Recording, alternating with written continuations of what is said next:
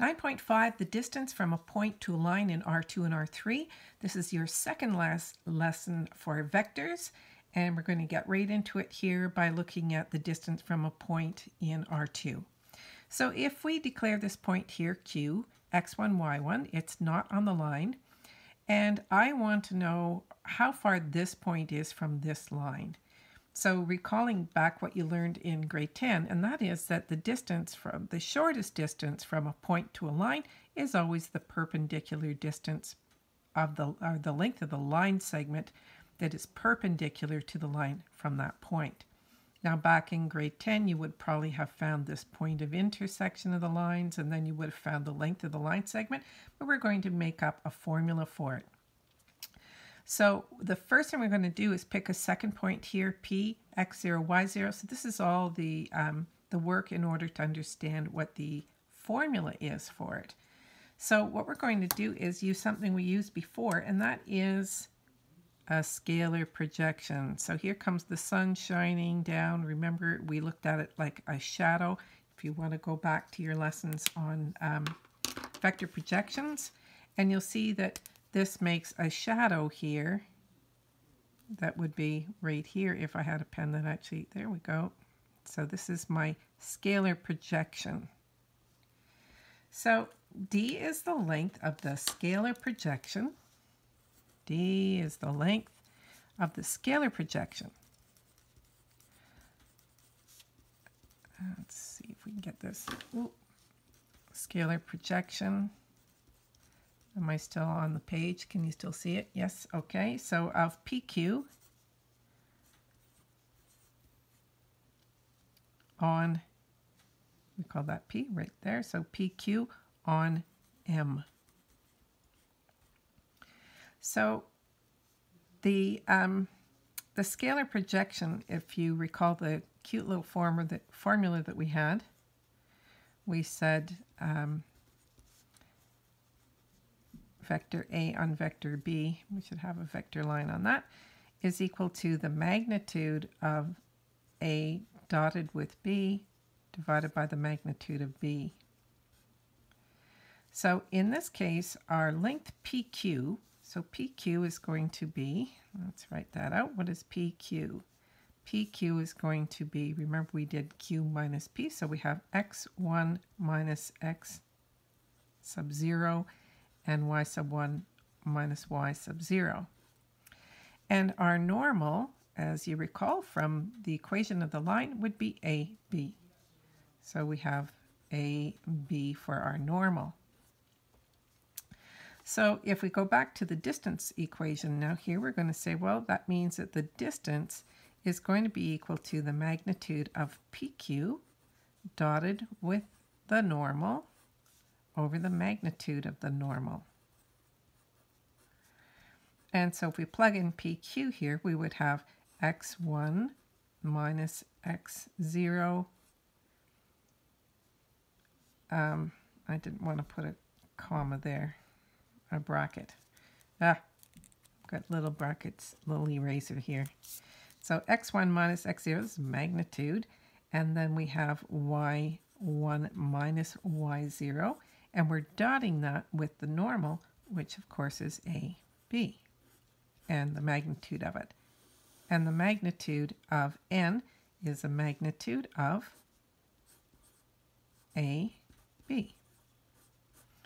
Okay, so if we dot this up here, we would have, well, that's just the magnitude of A times x1 minus x0 plus B times y1 minus y0, the magnitude of that, and all over the square root.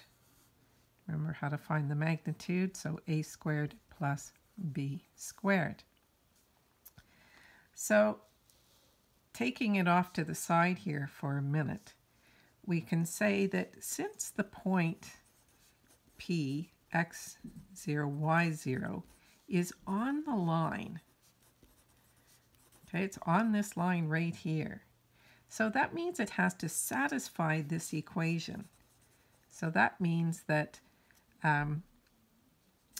ax0 plus by0 plus c has to be equal to 0. And that means that c is going to be equal to the negative of ax0 plus by0. So in other words, I just put them both. They both went over to this side, became negative, and I factored out a negative. So that's what c is equal to. And if you look here, what we have is ax1 plus ax1 plus by1. Let's expand that first so you can see what I'm talking about. So we have ax1, still the magnitude, ax1 plus by1 minus ax0 plus, well, just a second here. We're going to put a bracket here because it's minus ax0 minus by0. So again, I factor out that -1, and that's all over the square root of a squared plus b squared. And I think I'm off the page for you, aren't I? Okay, so, and now you can see that this part of the equation here, that's just equal to c.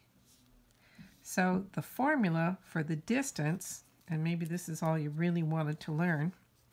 What's the formula, my students would say? Why do we have to learn all this process?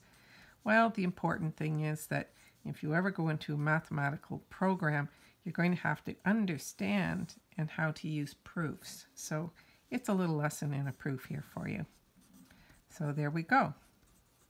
And there's the formula that we're going to use. So the distance in 2 space here is going to be equal to this, and I'm going to make a little squiggly line over it because I can't draw a straight one. This is a nice big equal sign here.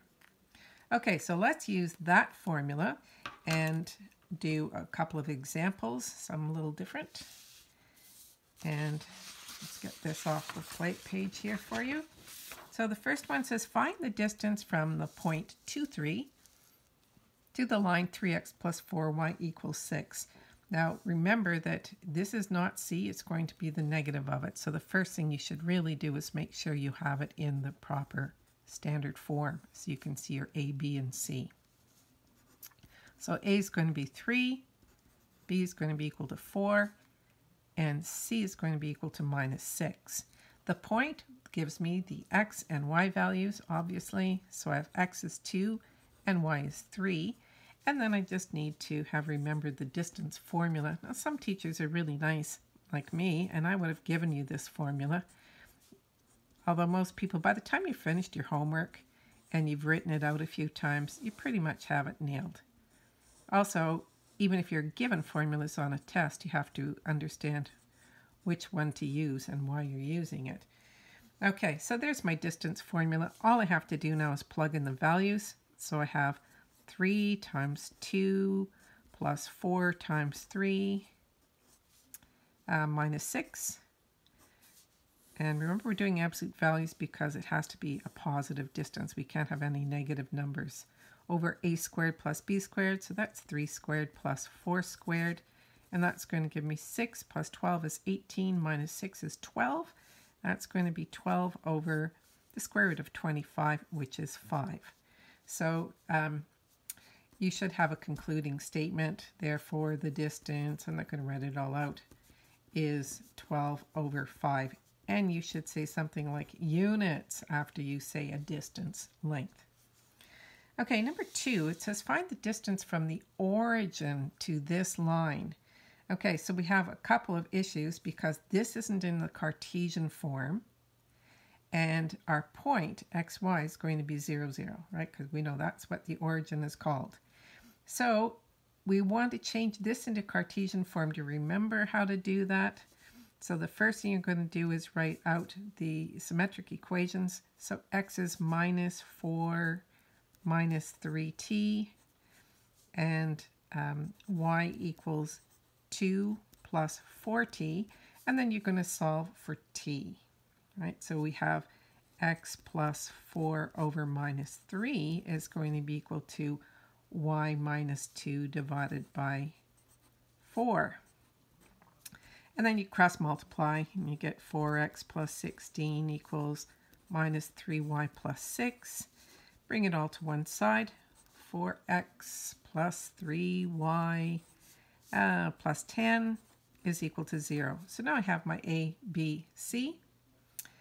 And I'm off to the races here, so I can say, well, because x is 0 and y is 0, this equation up here, if x is 0 and y is 0, all I'm left with is the absolute value of c over the magnitude of AB. So that's my equation. So if using the origin, the distance will become the magnitude of c over the square root of a squared plus b squared. And in this case, my c is positive 10, and I have 4 squared plus 3 squared square root, and that's going to give me 10 over 5, which is 2.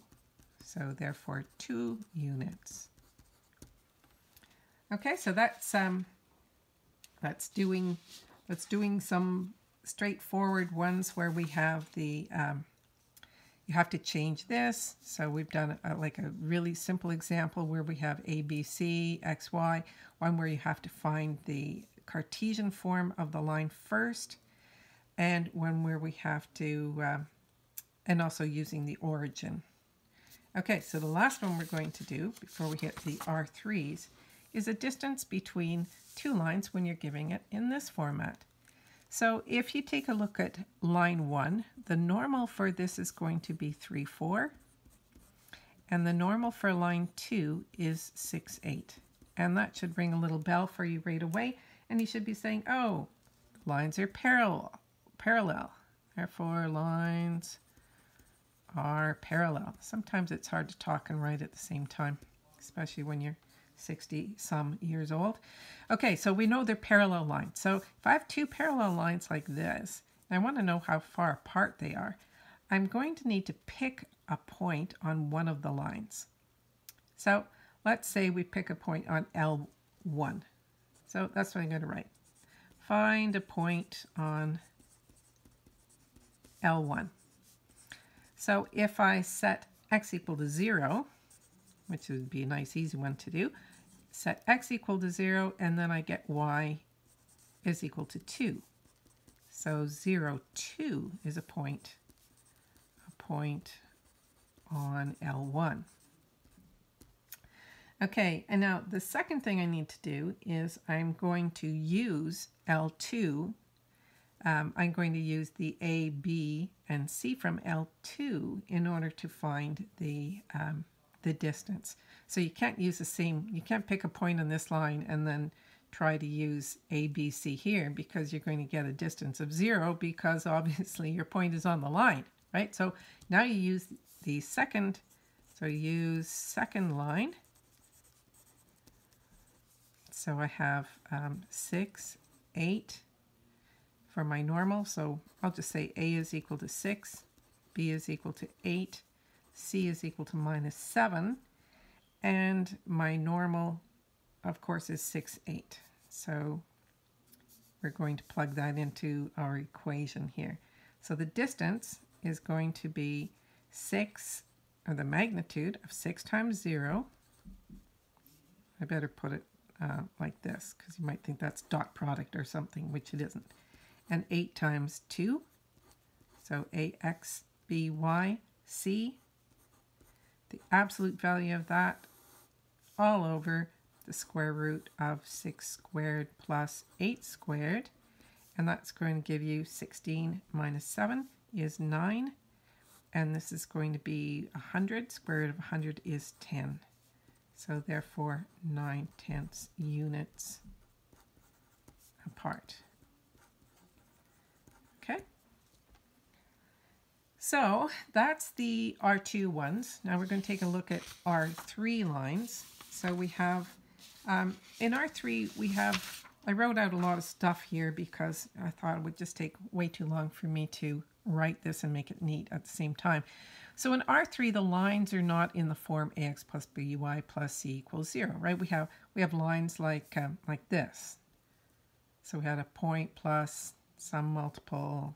We have the Cartesian equations. We don't have Cartesian equations, we have vector equations for the lines. Okay, so looking at this in triangle PQR, you would say the sine of theta is d over QP. So d equals QP sine theta. Now also, going back, you might want to look back in your notes about the equation for a cross product, but we know that m cross QP equals m QP sine theta.